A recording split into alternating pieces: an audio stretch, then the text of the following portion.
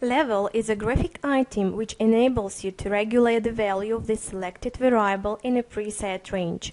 The preset range is indicated while setting up level. Levels are used for displaying the current variable state or changing the slider state. Let's pass over to the level settings.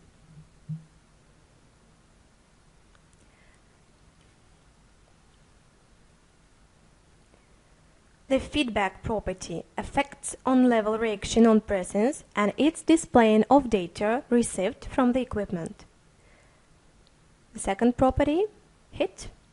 It indicates if the level sends data or it can only display data by changing the slider state. Minimum and maximum values define level range. Let's pass over to the next property, and it's direction.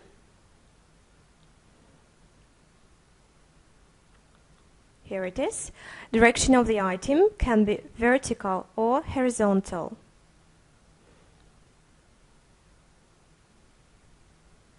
The range type. A data type of the preset range, whole or fractional values, which level will send. Selection of this property depends on the control variable type. Inversion enables you to change the level state from filled to empty. Level always has two states which can substitute each other depending on their regulation. So now we choose slider. It's an image you see on the border of filled and empty ones of level, and we can select color of the slider. Let's suppose that we need to send only a particular value and we don't need to display the state of the control variable. In this case, we should select the momentary feedback. What I'm doing now, feedback is momentary. It indicates the range in this. Then we have to assign a command. The command must change the controlled variable state. While assigning the command, you will see a dialog window where you have to select the send data event. Working with level, you always have to select the send token event.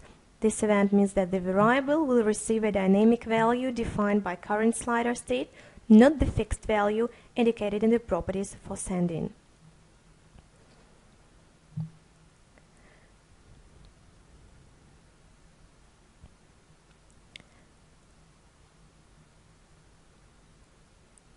Recommitted events for sending while working with level are the press event, the release event, and their combination allows to avoid overload of the controlled equipment. There is also the move event, which receives and sends all intermediate values received by level. Don't use the move event if the equipment you use doesn't have high speed of receiving and sending data. Then we should confirm creation of a new command by pressing the OK button. And let's finish setup of this sample item. So next variant of using level is creating level which both sends commands to equipment and displays the current status of the variable it refers to. This level operates the command and the feedback channel.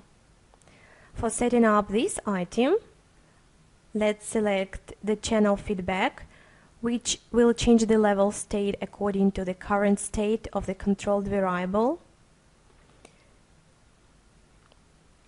Let's define the regulation range and pass over to dragging commands. Just like in the previous case, a command must be assigned by the send to token event. The sending event is press and release. But here we also need the feedback channel, which will display the control variable state we'll send data to. To receive the data from that variable we are sending the value now, we're using the create a feedback channel. So we tick it.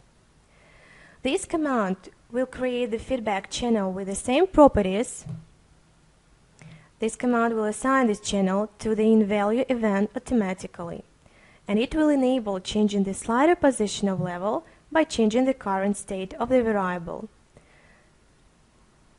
So now we have to confirm assigning commands on the press and release events, confirm the new channel event, and we should close the dialog window.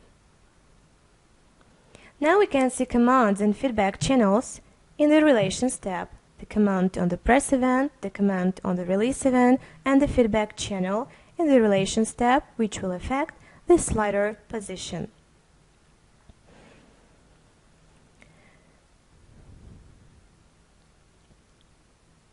And now let's pass over to the next variant of setting up level, a graphic item which can only receive data from control equipment and can't send any commands. This level must be inactive. That means the user can't change its position while pressing on it. Only such level can be affected by the controlled variable. If you want the item to be inactive to presence, you have to change its reaction type from hit to display only. We should go to General Properties window. And here we choose Display Only. Now we have an item which only displays received data. Now let's define its regulation range and assign a channel to the item which must affect the slider position.